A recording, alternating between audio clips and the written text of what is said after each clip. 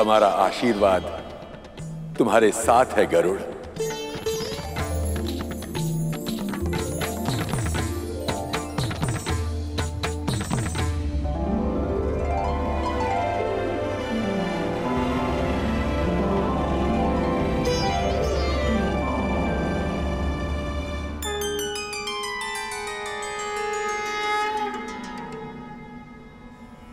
प्रभु की आज्ञा होते हुए भी अमृत को अस्वीकार करके तुमने अभूतपूर्व उदाहरण प्रस्तुत किया है।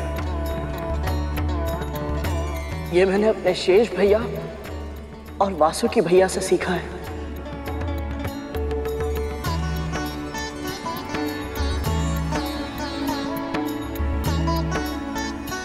यदि मन में भक्ति हो तो अमृत की आवश्यकता नहीं होती।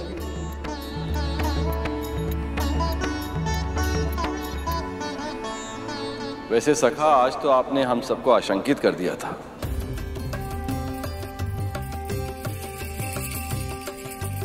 देवी लक्ष्मी तो बहुत अधिक चिंतित हो गई थी।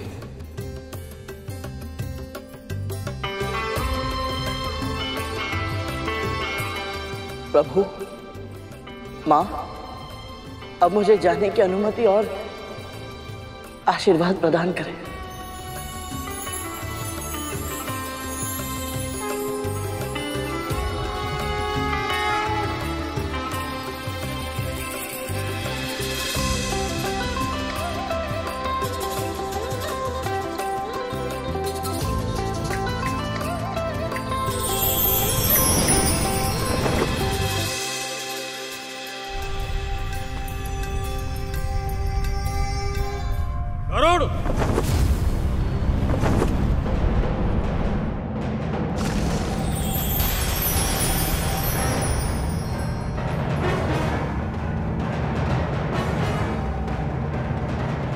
उस समय तो तुम मेरे प्रहार से बच गए थे, पर अब नहीं बचोगे।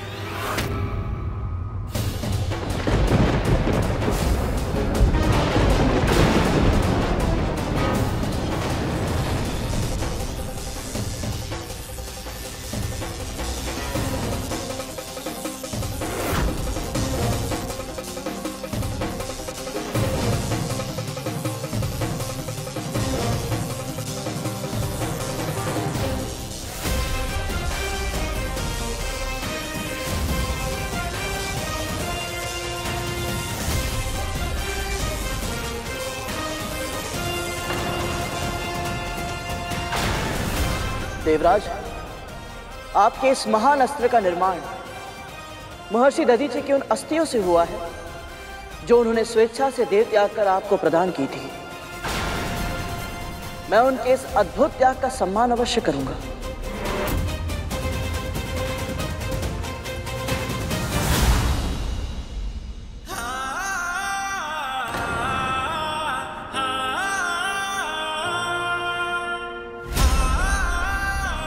मेरा वज्र इसके पंख तक का कोई अहित नहीं कर पाया।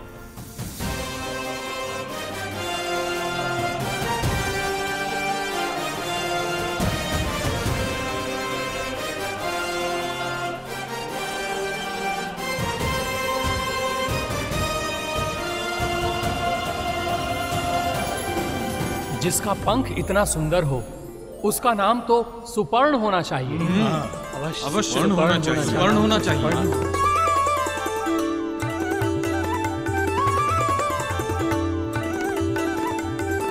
मातृभक्त सुपर्ण की जय, मातृभक्त सुपर्ण की जय, विष्णु भक्त सुपर्ण की जय, मातृभक्त सुपर्ण की जय, विष्णु भक्त सुपर्ण की जय, विष्णु भक्त सुपर्ण की जय। नारायण नारायण। स्वर्ग में बिना आज्ञा प्रवेश किया इसने, सभी देवताओं के साथ युद्ध किया और अब अधिकार ना होते हुए भी अमृत चुराकर भाग रहा है ये, और सभी इसी का पक्ष ले रहे हैं। क्यों सभी गरुड़ का पक्ष ले रहे हैं? क्यों?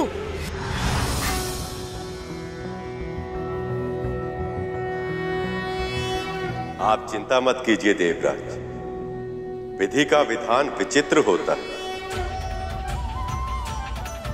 गरुड़ और इसकी मां को मुक्ति भी मिलेगी और कद्रू और उसके नागों को अमृत भी नहीं मिलेगा।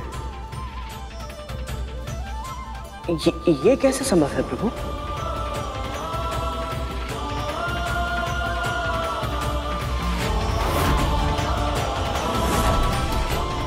एक बार गरुड़ और देवी विंता को मुक्ति मिल जाए तो आपको क्या करना है देवराज, ये तो आप जानते ही। मैं सब समझ गया प्रभु, आप महान हैं। ये अनोखा मध्य मार्ग सुझाकर आपने सब कुछ ठीक कर दिया प्रभु। अब आप जैसा चाहते हैं वैसा ही होगा।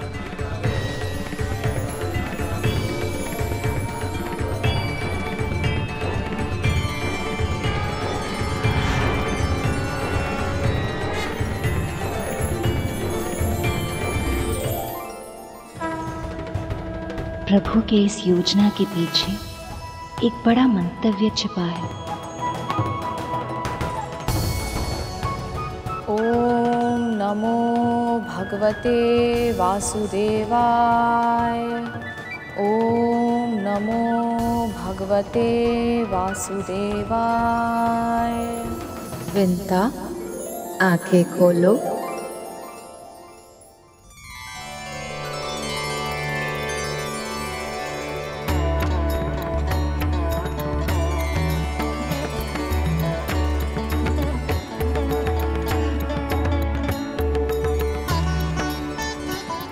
उठो विंता।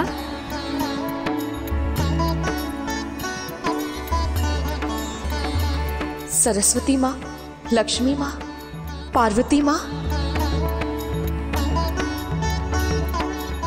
देवी, आप सब यहाँ?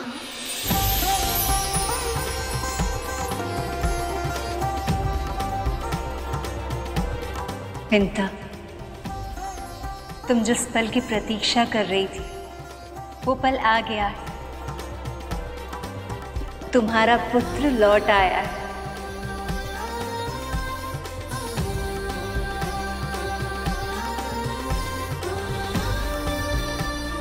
और देखो उसके हाथों में क्या है।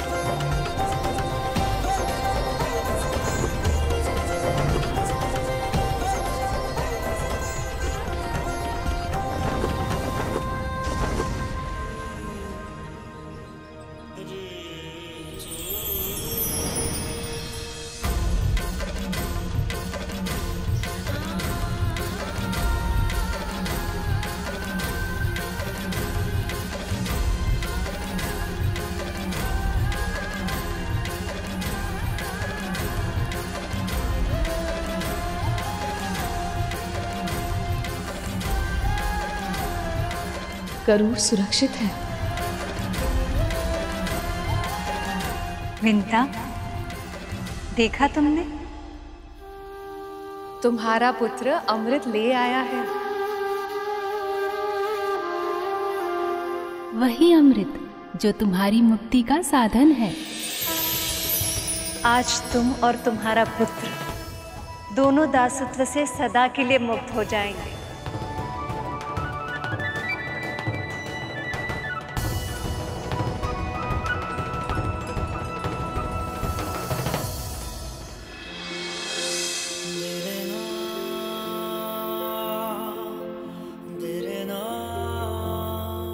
गरुड़ सच में अमृत ले आया। असंभव को संभव बना दिया मेरे पुत्र ने।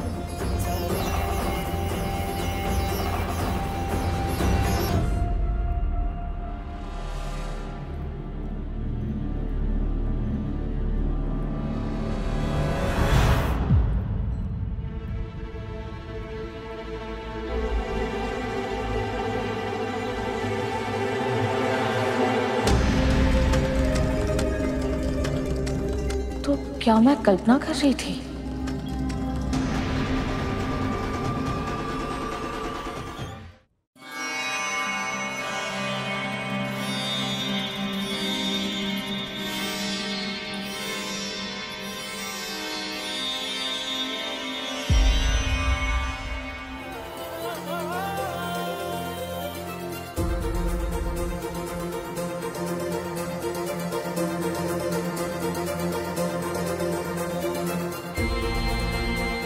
मेरा वरदान मेरे श्राप को विफल करेगा। 500 साल बाद जन्म लेने वाला आपका ये पुत्र आपको इस दास्ता से मुक्त करवाने के लिए आकाश पाताल एक कर देगा। माँ,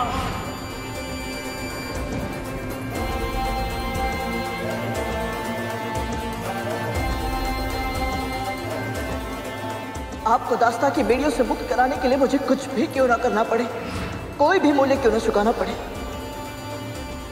मैं आपको अवश्य मुक्त कराऊंगा। ये मेरा प्रण है।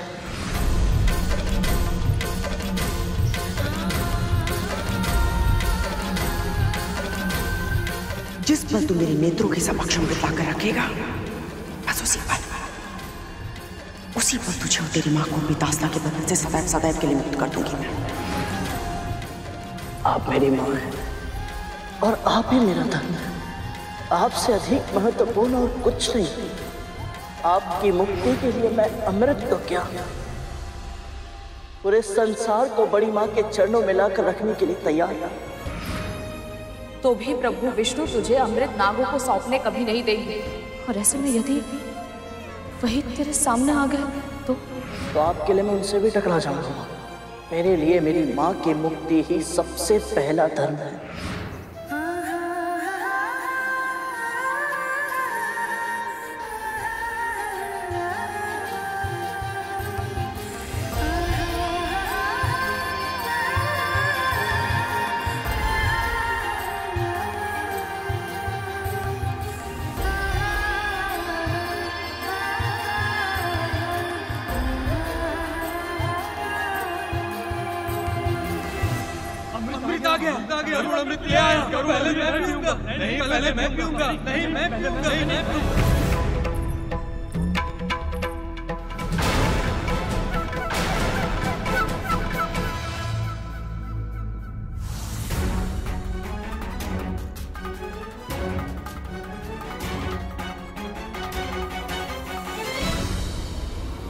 हे प्रभु, कहीं आपकी योजना विफल ना हो जाए। मुझे आपकी योजना पूर्ण करने की शक्ति दीजिए प्रभु, अन्यथा यदि नागों को अमृत मिल गया तो संसार का अंत निश्चित है प्रभु।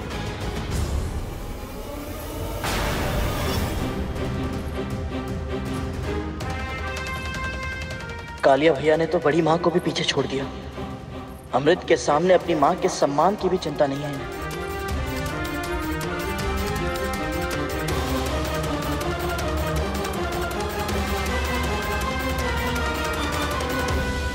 अमृत,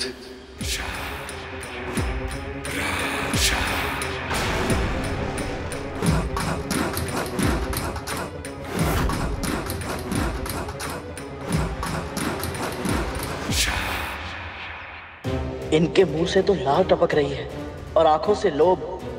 ये सब तो मेरी कल्पना से भी अधिक तुच्छ है।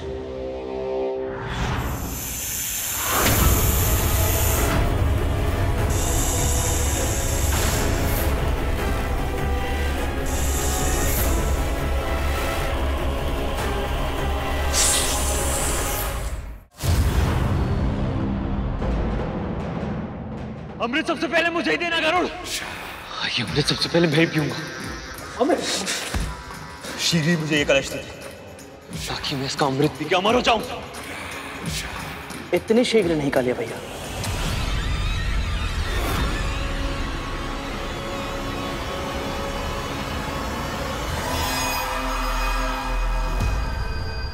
बड़ी मां,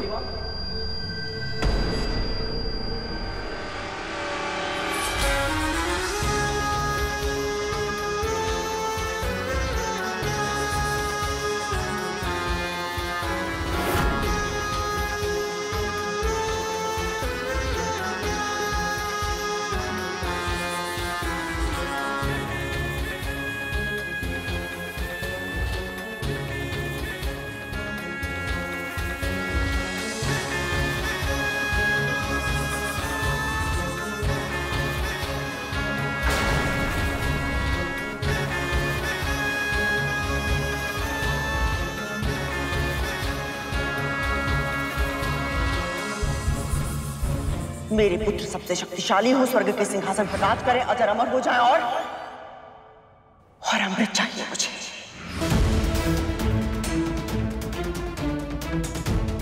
जिस पल तू मेरे नेत्रों के समक्ष अमृत लाकर रखेगा, बस उसी पल तुझे और तेरी मां को अपनी दास्ता के बंधन से सदैव सदैव के लिए मुक्त कर दूंगी मैं।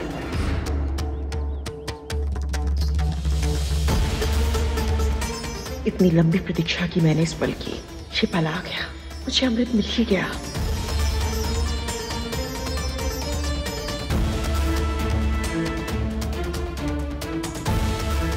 शर्त के अनुसार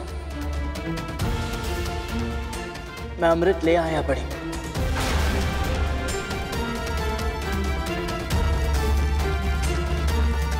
अब आप सबसे पहले मेरी मां को और मुझे दास्ता से मुक्त कर दीजिए।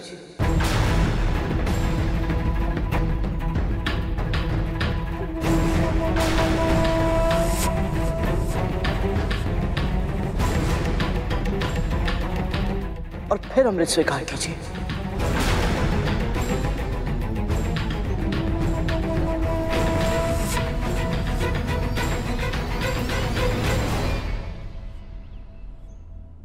हे प्रभु, क्या मेरे पुत्र से कुछ अशुभ होने जा रहा है? कृपा करें, गरुड़ को सद्बुद्धि दें।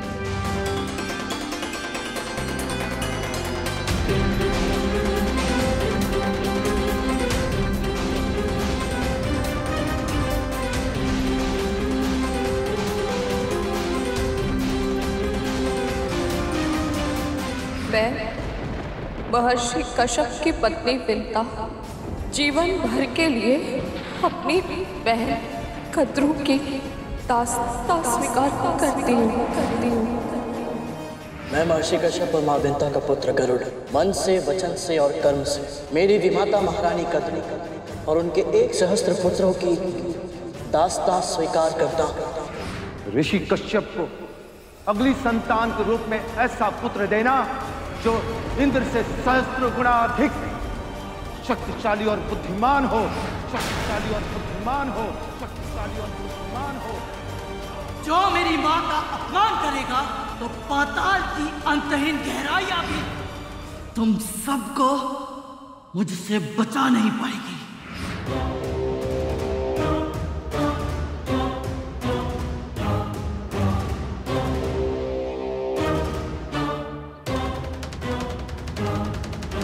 मैं और मेरे पुत्र अमर तो हो जाएंगे, किंतु ये विंता मेरी दास्ता से और गरुड़ मेरे नियंत्रण से मुक्त हो जाएगा।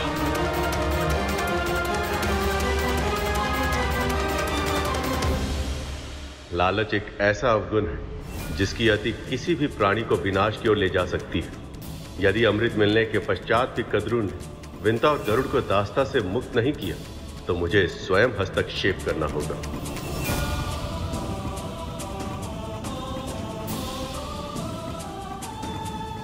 यदि मुक्त होने के बाद गरुड़ और इसकी मां ने मुझसे प्रतिशोध लेना चाहा तो